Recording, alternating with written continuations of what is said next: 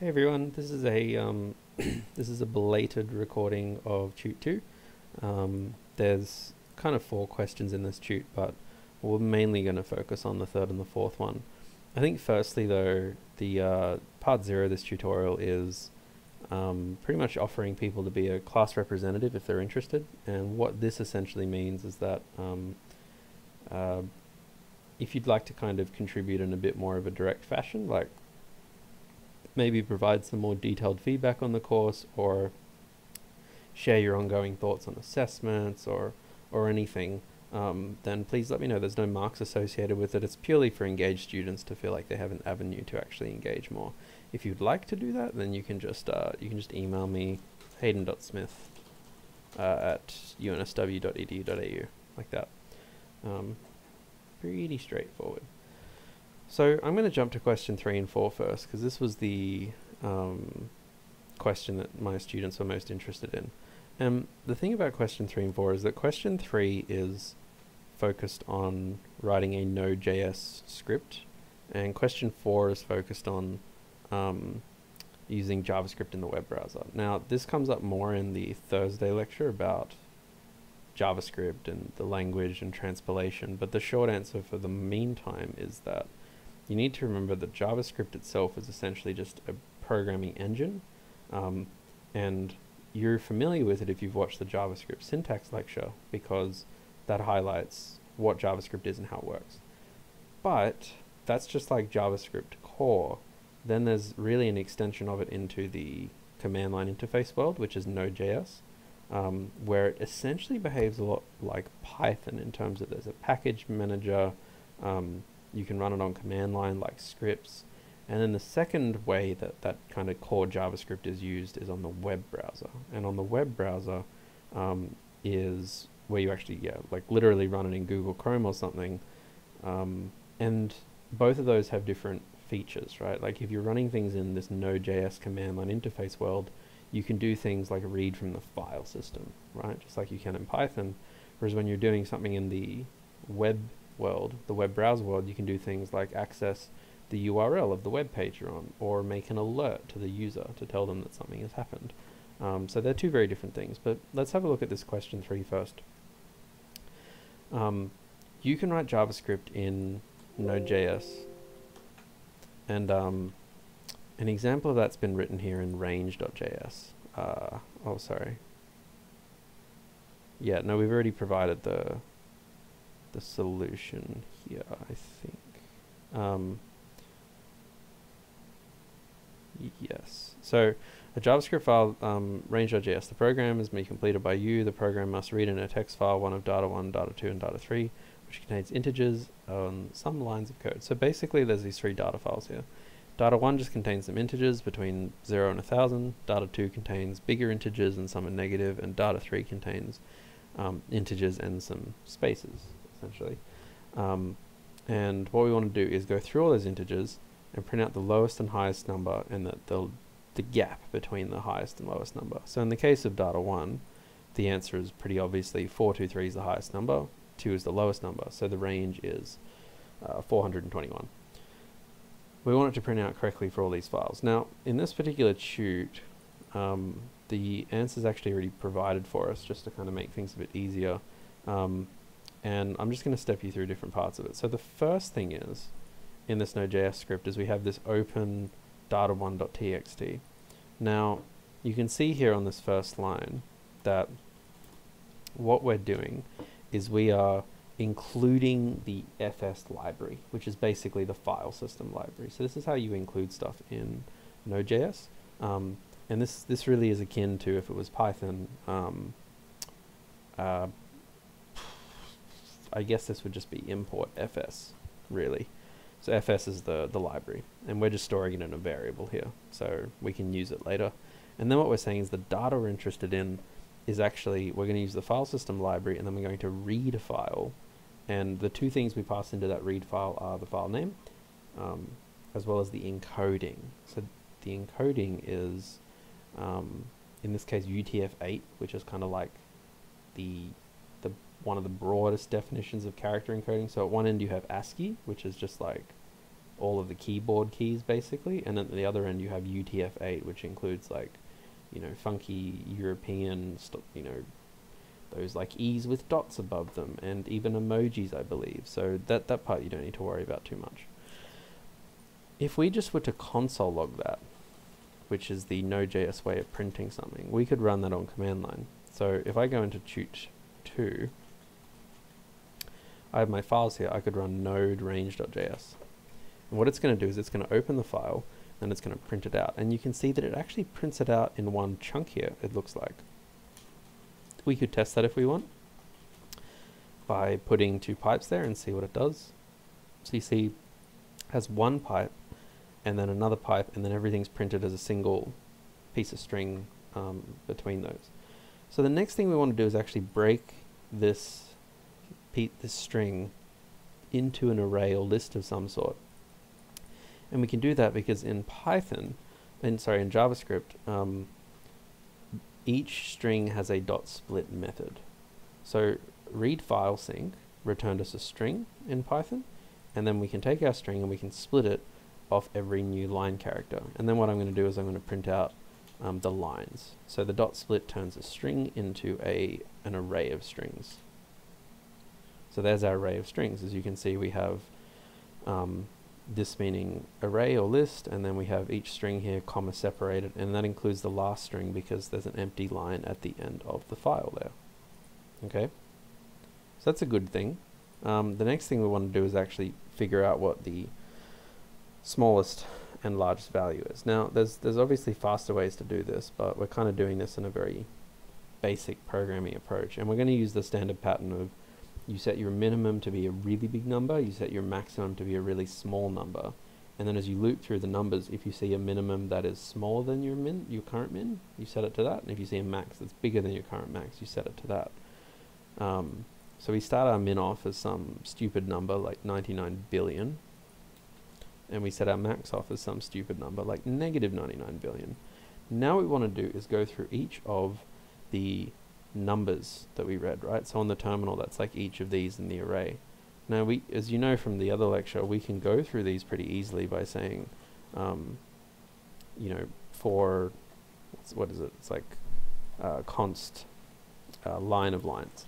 Now in JavaScript, when you do a for range loop, which is like line something lines, if you do line in lines, which is very Python-esque, what that will do is each loop line will actually be the index of the array, right? It won't be the value. So a something in something for range loop is actually a little bit different to what you'd expect in a language like Python. This will give you the index, but if you want the value, which is like your standard for range loop in Java or Python, then you need to use of here, and we can print those all out. So if we print out each line here, you'll see that we get each number. Now this is actually printed as a string, which is a little bit problematic for us because we want to do some like math on it basically. Like that's what, like we want to use the comparison operator, the less than or greater than. So the next thing we're going to do is we're going to try and turn it into a number, right? And to do that in JavaScript, you can use parseInt. Now parseInt takes in a data type and it tries to turn it into an integer. And then we can print out that number. So we're going to print out the number, but this time instead of it being a string, it's going to be an integer. Now, my terminal has colored those differently, which is helpful, but you'll also see that this very last one here is NaN, nan, which means not a number. This is a very weird peculiarity of JavaScript, that it doesn't throw an error or raise an exception, but it just seems to parse it into this magical type. So there's a few ways around that. One is we could check if the result of the conversion is nan, or alternatively we could just try and avoid parsing anything that was a blank line. So I could say if line is not equal to empty string.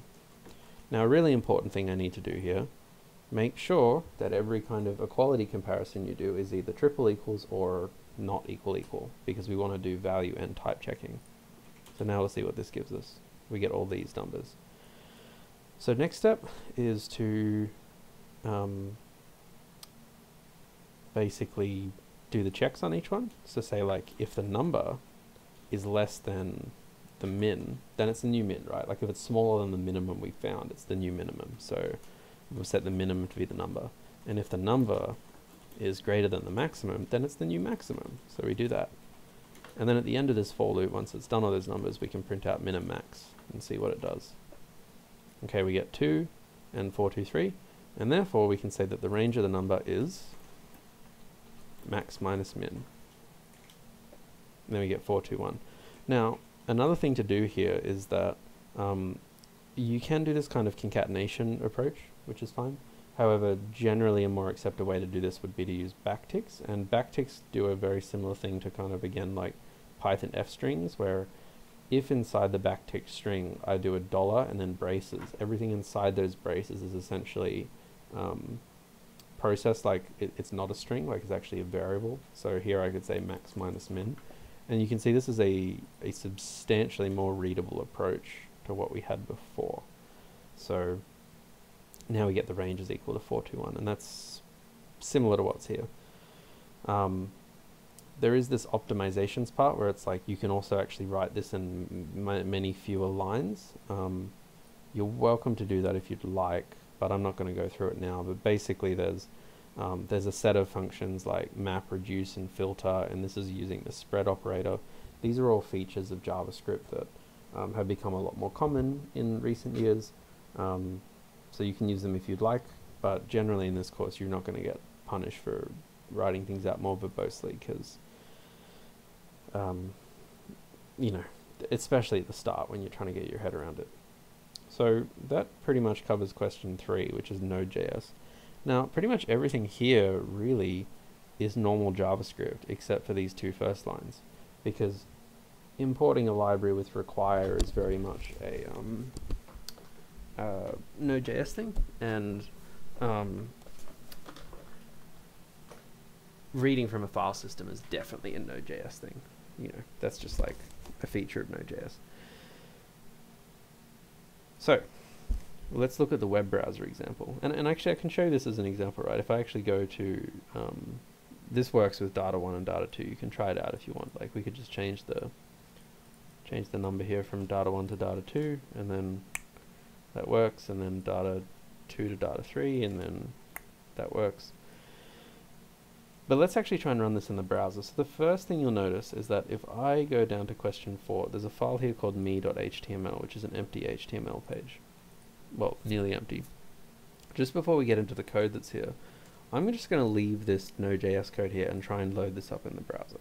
Right? So I'm going to load this up, and I'm going to look at the console. I'm going to press F12, expand this out, have a look at the console, and you can see uncaught reference require is not defined.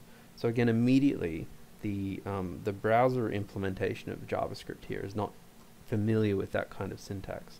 If I get rid of that line, we're going to get a file system's not defined problem, which is because, you know, we can't import it. But if I was to just replace data here with just a list of numbers of strings, you'll see what happens. It says data.split is not a function. Okay, so now we're having issues with like being able to actually split strings here. Oh, sorry, my bad. Like this, let's do that. That's a raw string. So you can see this actually worked because everything else here, besides those first 2 lines, is just more like common core JavaScript. But let's get to the actual question here. So the question is, we've created a basic web page, me.html. It's an empty page where some JavaScript runs. So JavaScript runs and it console logs its output, which is how we can see it in the console. Using basic JavaScript knowledge, implement this page to console log my name is X and my age is Y when the page is loaded with the following added to the URL. So right now when we load this page, we don't actually like see anything because you know, we haven't added that to the end of the URL. So you can see what they want here is to add this extra part to the end of the URL. So if I add this here, not much really changes initially, like on the page, because we're not actually doing anything on the page, right? Like if I added hi here, then we'd get hi, but we're not adding to the page, we're just doing console logs. So the way this works is that, again, there are aspects of JavaScript in the browser that don't really exist in Node.js, And one of them, for instance, is the window property. It's a giant property. Like if all I was to do was console log window and print this page, you'll see that inside of that there's like, you know, capture events and blur and all this other stuff. And they're not even like, some of them are actions, some of them are properties, some of them are functions. Shows you where the screen left is, the screen top, the screen X, the screen Y. Like there's tons of stuff here. And one of the properties is location. So if I go up to location, which would be L, location, you can see inside here I have the URL, like the full URL, including all that stuff after the file name. I have the path name, which doesn't include the extra stuff. This is what we call the query string, by the way. So in a URL, once you've actually got the resource path, you have a question mark, and then everything after that is called the query string. We have the origin, which is basically the domain. The port, which there is no port because I'm running this from the file system, but if I was running this through a website, it would say port 80 or something similar. And then you can see the search part here. And that's actually really useful because, you know, if that's what we're interested in finding, then, you know, we can effectively use that, right? So if I want to get URL search here and I console log URL, then let's see what we get. I'll comment out these first.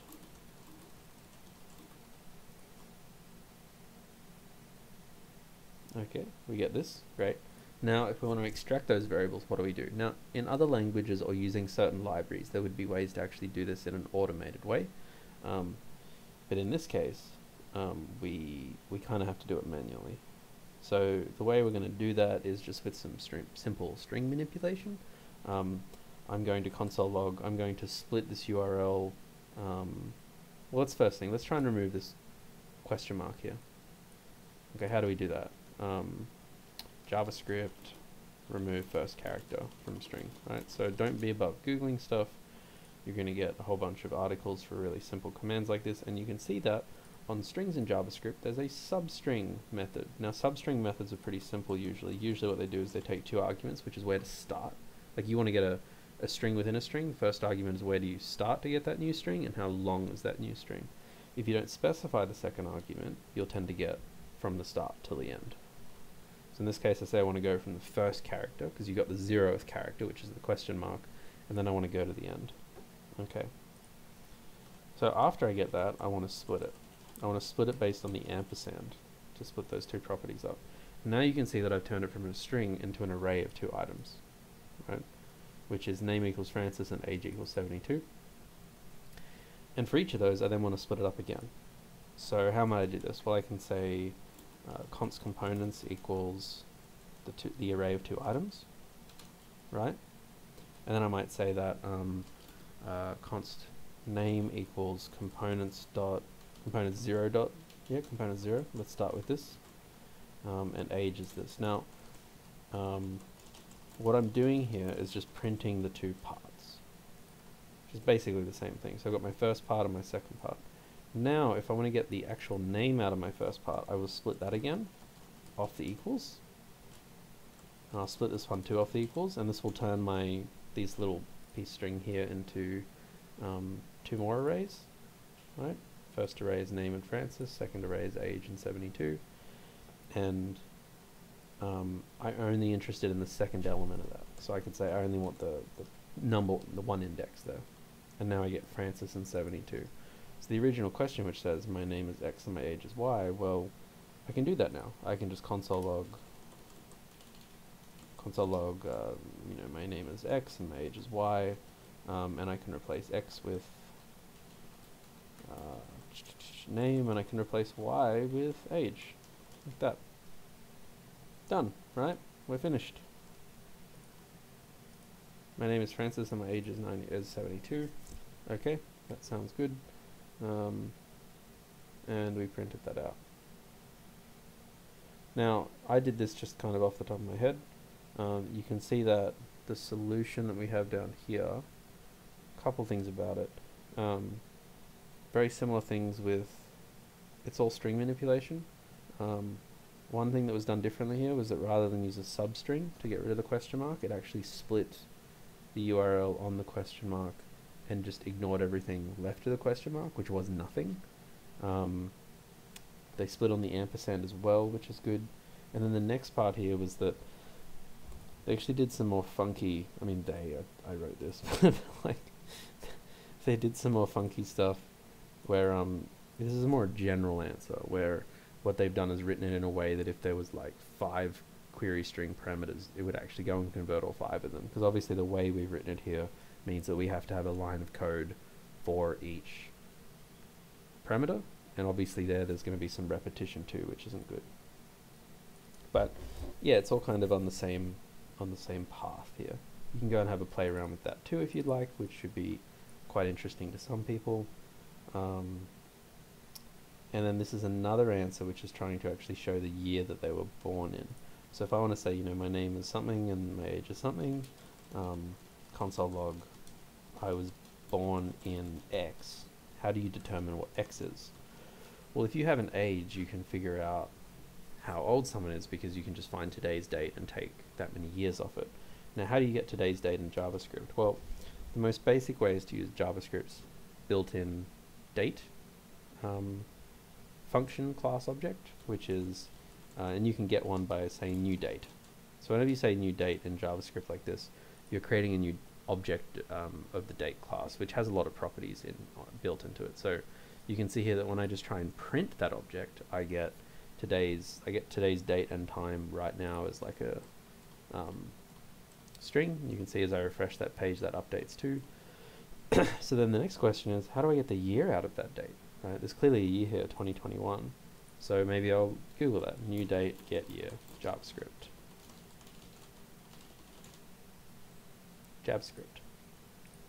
Okay, click on the first link.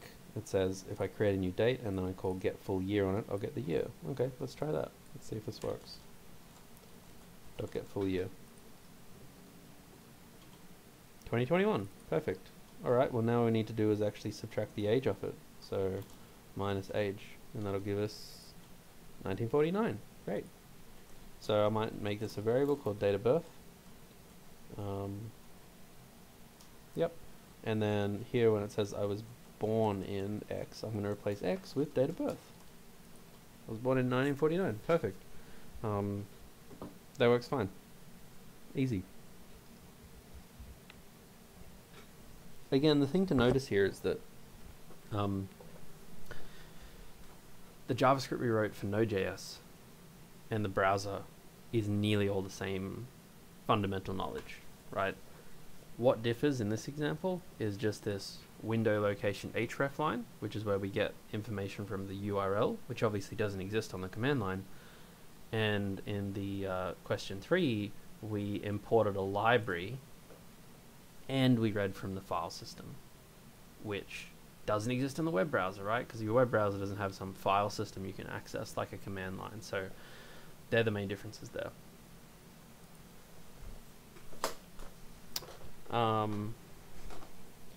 We'll have a little look at question 1, which there's a web page, a very old web page, which we're going to just kind of review and poke holes in. So this is a very old page that Richard made, last modified 2005, which is not quite, I'm sure there's some people doing this course that might have been born in 2002, I think, but let's have a look here. Well, firstly, you can tell it's made in 2005. It looks like it largely predates CSS, but it doesn't. Let's try and rip it apart. So we're mainly going to look at the source code. We're not really interested in the UI or anything like that. Let's just look at the source code. So there are some things here that are non-standard HTML, and there are some things here that are just not common practice. So first thing is you'll notice a severe lack of indenting, right? HTML, head, link, they're all at the same line, even though as you move in through these elements they should be indented in some way. You notice the inconsistent use of uppercase and lowercase tag names, which isn't really great. Here you can see that the body is attempting to have its color assigned via an HTML property, which is very retro. And you can see here, like, that is actually how it's set. If I was to change this property here and get rid of it, the page, oh, okay, I guess it's not using that anymore. Maybe it's using some CSS. Where's it getting that from? The body tag. Where's the CSS on this page? I'm sure it's here somewhere. CSS. There it is. Okay. I don't actually know where that's imported though. That's super interesting. That, like, somehow we've managed to import a HTML page as CSS. That's a big no-no. You'd probably normally just actually import a CSS file directly, not another HTML page. But you can see there is actually some CSS set here. So this is probably redundant. This is probably probably not even supported by browsers anymore. Void tags like BR and image, I believe in this code, don't have like the trailing slash, which is pretty common these days. So if you have like a tag that doesn't have a closed tag, you use BR space and then a slash. You can see that HTML properties, right, like TD is a tag, width is an attribute, and then 80 is the value of that attribute. Normally the values are in double quotes, even if they're numbers. That's kind of pretty standard as well. Here we're styling code with HTML tags, right? We're using the italics tag and the strike through tag and the block quote tag. Nowadays you'd be using more general tags like P for paragraph, div and span, and you'd be styling those with CSS. The use of H4 and stuff, like using these header tags, is a good thing. The table here, now you might be thinking, oh, why are we using a table instead of like a CSS grid or something? I think what's really good is, I think the best thing I ever read about tables is, when should you use an HTML table as opposed to something like Flex or something like grids? And the answer is whenever you're creating something that's tabular, right? As in, like, it's a table. Is what you're trying to make a table? If it's a table, then use a table. This is a table. So don't be afraid of tables. The point is you shouldn't use tables to solve non-tabular problems. This is a tabular problem. You're like, okay, it's 2 columns, got a title, it's got stuff in them, done. So you know, I think that's fine here. The source code's not very well maintained, of course. Same thing, we're using caption tags here, which should probably be more general tags and CSS to style them.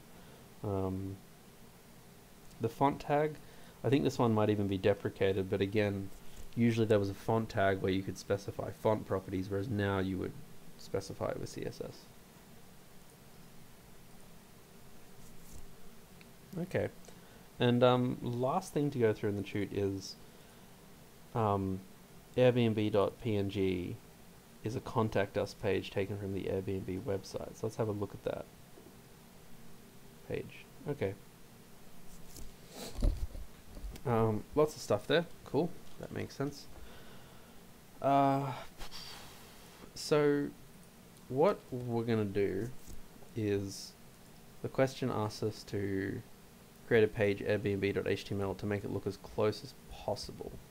Now, the solutions are going to be released on Friday, so I'm not going to make you sit here and, you know, go through 20 minutes of me being like, oh, okay, well, we first do this and then we do that. Though I will just get the key points across to you.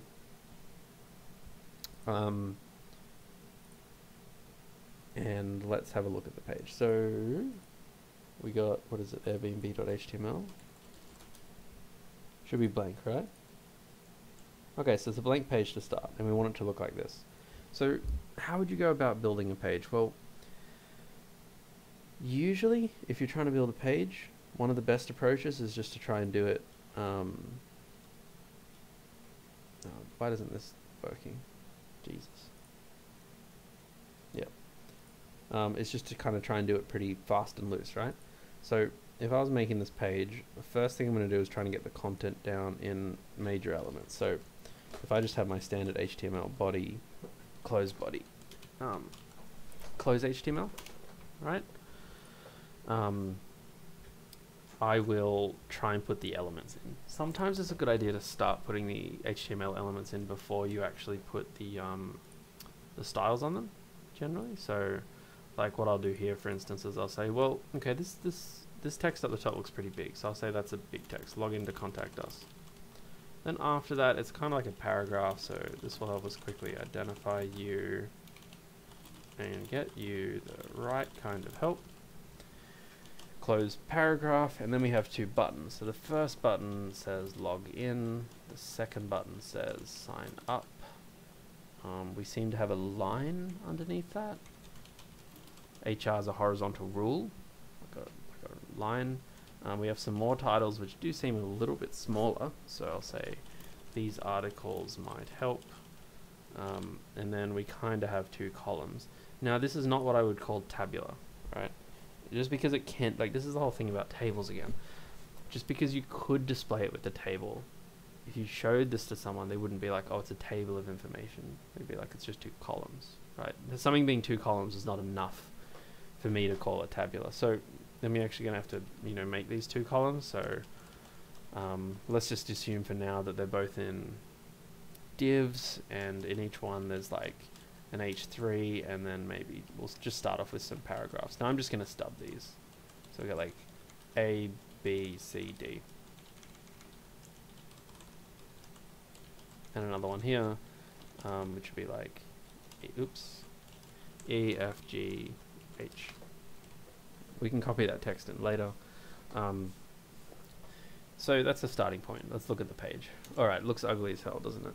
So first thing is, from the question, it says that we can use the font family circular. Okay, well let's try and do that first. Now I'm going to create a style sheet inside the head, like this.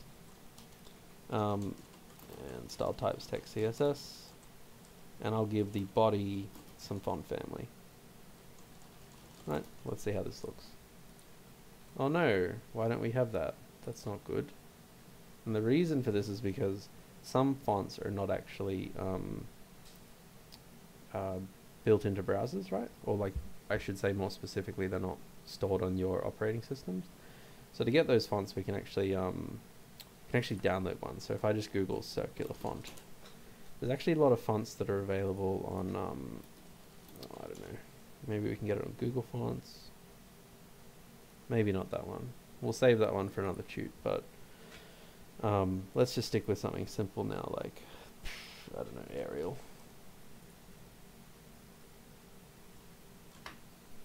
Okay, that's kind of close enough.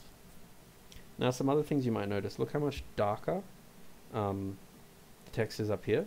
So nowadays it's actually very uncommon to have fully black text. It's just very harsh in the eyes. So they might actually have something like, like a very, very dark gray, or even, something like a little bit lighter than that. And this actually does take a little bit of the edge off looking at it. So that's a good start. Then we might think, okay, well, is this text big enough? This is looking roughly okay. Let's kind of leave that for now. But then the hard one is the buttons. So we've got these two buttons here. Now I'm going to give both of these buttons a class type of like login buttons, and I'll give that both to them here. So login, like button class equals login buttons, button class equals login buttons, and then we'll see how that works. Let's give it just some rough properties. They obviously have a border radius. As you can see, ours have a little bit of a border radius here, but not quite as big as that. So, oh, it's looking really dark now. Okay, that's looking a little bit closer to it, right? Something like that. It's obviously too small at the moment, which is part of the problem. Generally, if there's a lot of space between the button text and the outside of the button, right, that's the padding. So we're going to have to add more padding to it. Let's just start with 20 pixels in every direction. Okay, clearly that's too much on the tops and bottoms. So let's give more or less on the tops and bottoms. Okay, that's starting to look there. The font's a little bit small though, right? See how the font here is kind of large with respect to the page? So I'm actually going to have to increase the font size. I'll just start with 12 pt. Okay, that got a little bit bigger. Maybe it needs to be a little bit bigger. Yeah, maybe I'll just go a touch bigger. Okay, that's kind of looking there. Maybe 14, 16 is fine. This is mostly looking there. If you look at these buttons, they actually look a little bit tall and a little like not so wide, so I might actually reduce this even more, make this like 12 and 22 or something. And yeah, it's starting to look okay now. I will also give it some space on the right hand side and the bottom side, because you see how they're quite bunched up at the moment. I might just start with the right hand side, so I'll give it like 5 pixels on the right. Yeah, that seems about okay. And then when it comes to color, normally you'd use a tool like whatever it's called, Photopea, to figure out what colors you want. But in this case, we would actually try and just trying to see if I have the color here. What do I have on my system? Let's try this background color, see what it is. Background can be that. Okay, yep, that's the color. Now this is where things get interesting, because you don't want both buttons to be this like aqua color, right? You only want one of them to be. So what you might do here, for instance, you might say that your standard button is like this, with a border color of that, and a font color of that, this kind of aqua color. Okay, you see the font's also a little bit thin. We might make it bold as well. Great. So the sign up's looking pretty good. The login's not looking great though. So what I'm going to do now is I'm going to create another class called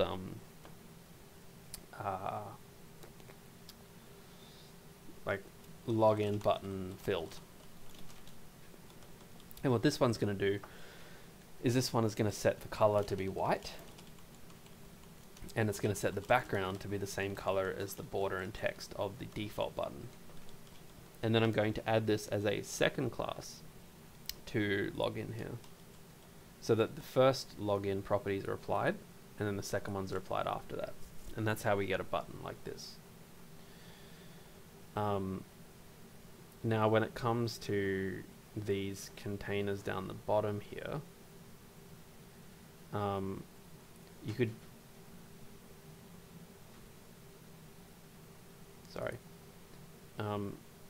you could do these a couple of ways. You could use a table if you wanted to, but generally one of the easiest ways here is going to be to use a flexbox. So if I want to, I might wrap this all in a container. I'll call this help articles, for instance, like this. And then I will say that the help articles div is display flex, right? So the flex container needs to have that property. When I refresh the page, you'll notice that it's already kind of done this for me here. If I inspect this element, you can see that the yeah, you can see how these are structured. They're not really filling the space. So this is where you might then actually give each of these properties and say like help column. So I'm going to give both of my columns a class name, and then that class name I'm going to give it a property of flex1, right? Because by giving it a property of flex1, I'm now telling it don't just fill the minimum space you need, but actually fill as much space as you can in this ratio. It's a little bit like with the CSS grids lecture, like the fraction stuff. So now it's saying that both of these are going to hold 1 unit of space proportionally, and because one is the same for both, we have this effect here. And then you could start going ahead and styling the H3s. You know, if I wanted to, I could say that all H3s have a font size of 13 pt or something. That seems small. You know, 15 pt.